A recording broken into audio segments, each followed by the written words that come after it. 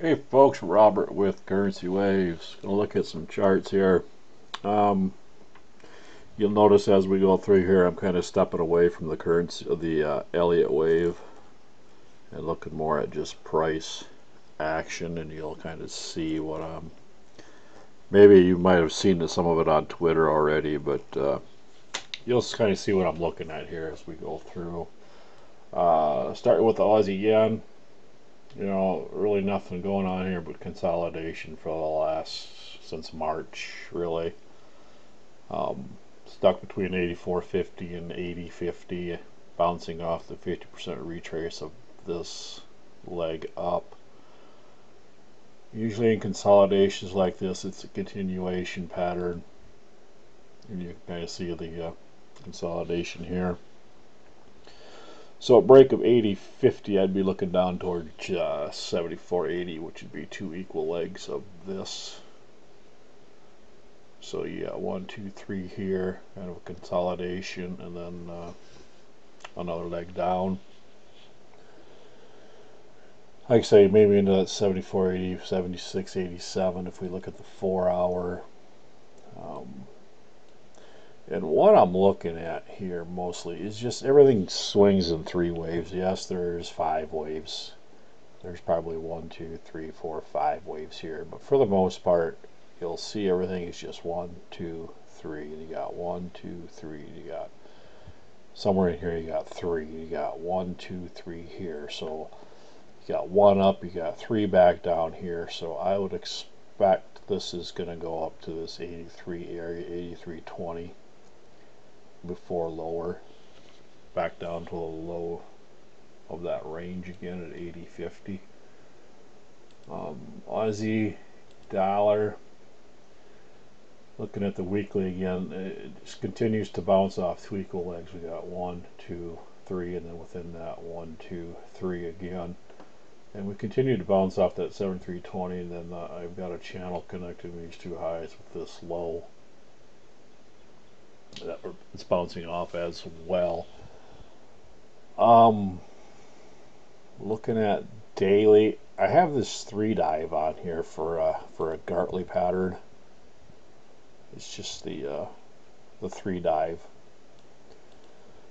In 3 dive, you have 3 lows with divergence on each one. Same thing as an ending diagonal in Elliott wave. So if that does play out, it's targeting 72. 72 would be a 123 extension of this leg here. And I think if it's going to happen, it's going to be quick. It's going to come down, it's going to hit that, and it's going to bounce right off. And we're going to have another nice long wick here. So, like I said, I think we're going to see that 72. If we break back above 74.80, above these highs here, then this could be it. It could be done. And I'll be looking higher towards 80s, 84. Short term down on the hourly again, 1, 2, 3, and then 1, 2, 3. You got 1, 2, 3, and then within that you've got 1, 2, 3. So right now we've got 1 down, we got 1 up. I think we're going to see a little pullback, another high, move higher up into the 74.28, and then an equal leg down. I've got this measuring the equal leg here. So we could see 73.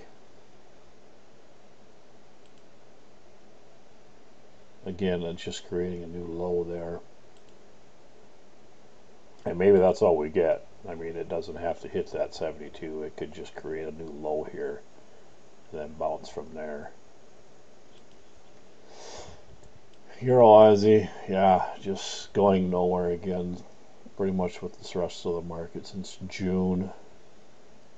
It's just been sideways consolidation, and usually sideways consolidation is a continuation pattern. So if it breaks above this 59 here, then I'd be looking up towards 61. Break below, I'd be looking for 55 before higher again.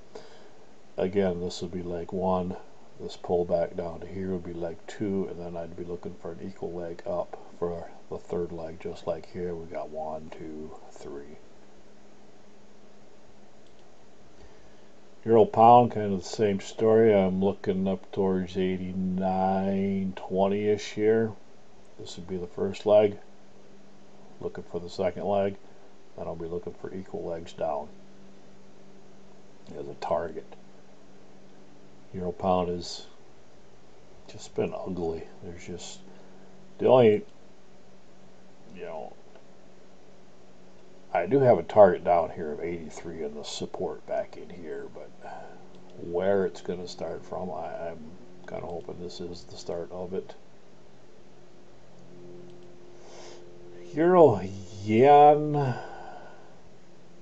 Again, 1, 2, 3, 1, 2, 3, 1, 2, 3, 1, 2, 3. So,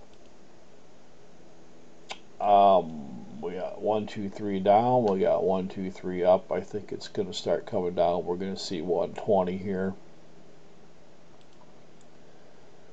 with a retrace up towards 31, 30, 50 to 31. And then I'll be looking for equal legs down as a target.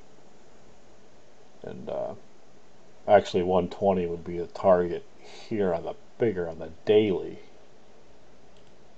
But a shorter term, if we go with 1, 2, 3, and then we'll probably see 3 more up, and then we'll go again from there, 3 more down. 1, 2, 3, 1, 2, 3. Euro, I have them labeled out a little better, just so it gives you a better idea of what I'm looking at on this 4-hour chart. Excuse me.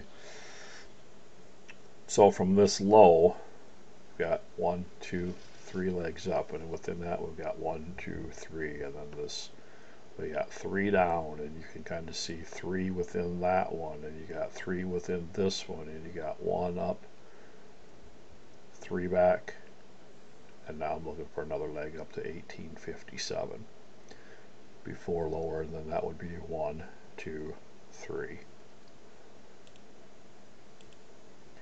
Pound Aussie.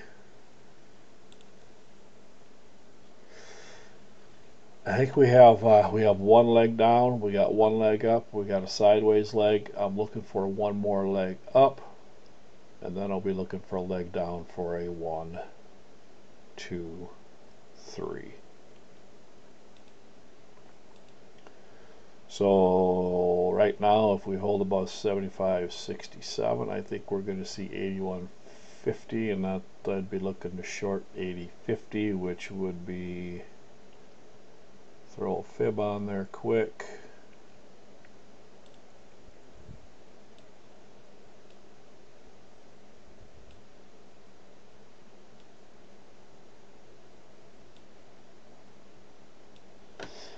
Up towards that, just above the 61% retrace. So, and I think that would be a good short against the high. Up of 85, looking for that other leg down. Pound yen, I'm also labeled out here on the daily, but you got 1, 2, 3, 1, 2, 3, 1, 2, 3, and you can again 1, 2, 3 within that first leg. 1, 2, 3, 1. Excuse me. Get a swig of water. So probably a little bit lower here, and then I'd be looking for 3 back. Short, I guess, is 49.32 for a target down of 41.50.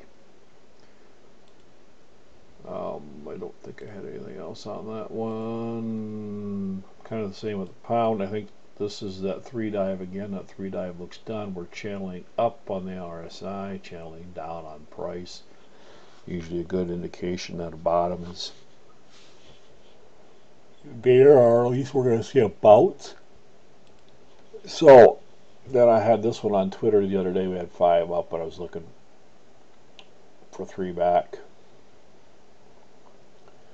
And this really does look impulsive, so I would look for a deeper retrace and then that third leg down before higher again.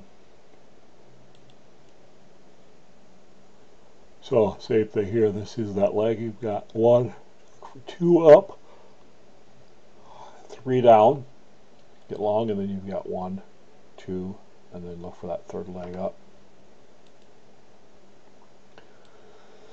Dollar CAD, you got 1, 2, 3 here, you got 1, 2, 3 here, you got 3 back almost. I think I'd like to get long of this 29.60 for another leg higher up above 34. And I've got some hidden divergence marked here.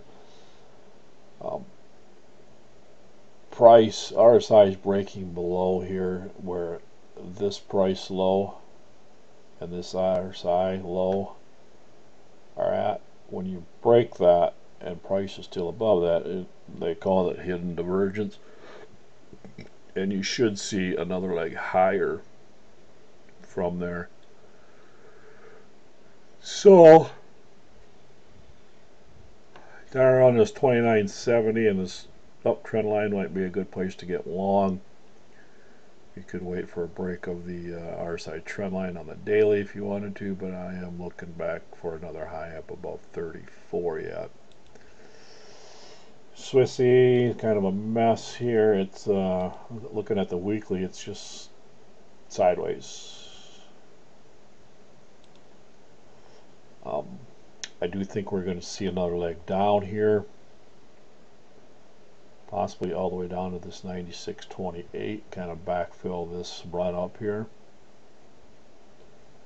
So we've got 1, 2, 3, 1, 2, 3, 1, 2, 3 back down, and then from there back up, probably testing these resistances up here. So let me delete some of this.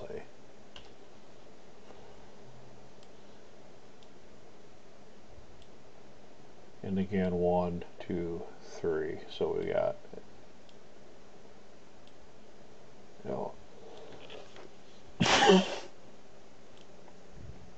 okay, since we did make a new high here on this Swissy right here, I think we probably would see that 96.28 at the 161.8 for the 1, 2, 3.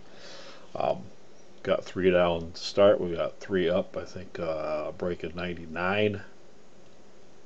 I wouldn't be afraid to short the high up here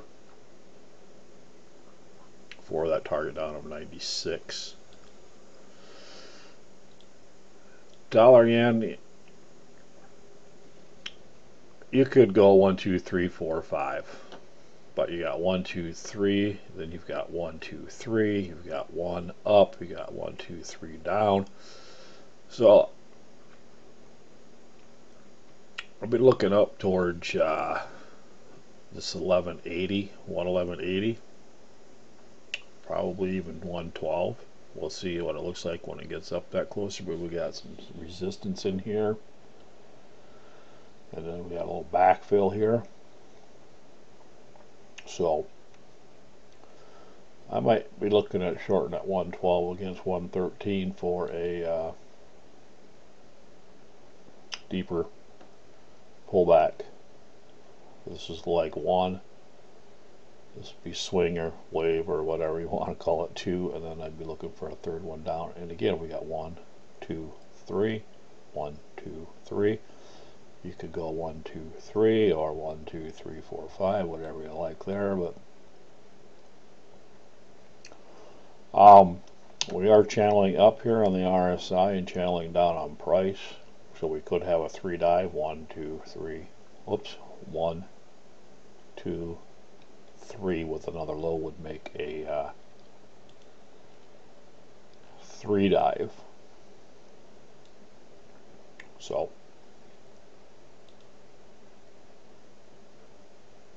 but I don't know that we're going to get that. So, all right.